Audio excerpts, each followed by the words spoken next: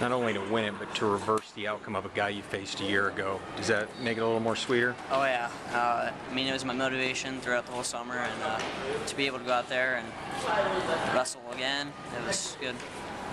I know you talked last year, or you talked about getting caught up last year in the moment a little bit. Talk about kind of your mindset tonight. Yeah, last year I definitely froze up. I think it was just because of the atmosphere. This year it was just another match.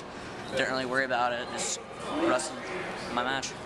Got the takedown early. How big was that? Yeah, that was big. I wanted to come out aggressive early and put up points early and really set the pace for the match. And I think getting that first takedown and being able to ride out was what set the tone for the whole match.